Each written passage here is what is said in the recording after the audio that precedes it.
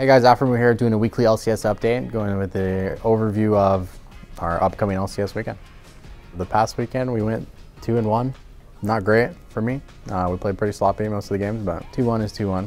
Should have been a 3-0, but it happens, you know. The TSM game, it's good. I'd say it's good confidence for the young guys, but it's just one game.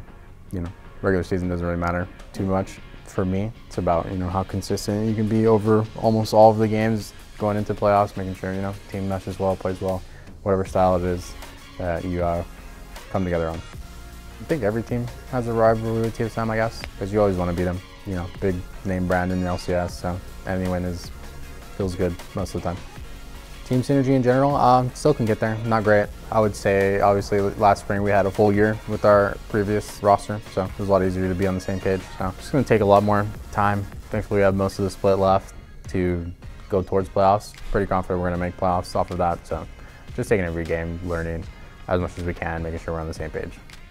Matches on this weekend, obviously we're playing against better teams because they're at the top of the standings, so it's going to be fun. Definitely have to play more tight, that's for sure, but it'll be a good indication, you know, as to where we are in the LCS. Going into the TL match, how are we feeling about that? I don't personally care too much. Just what's important is us being able to perform. I think that's all we're really looking for, and being able to continue that all the way until playoffs. So just going in every match with that mindset is very important for us. Goal for the rest of the split, just making sure we play our game. That's about it.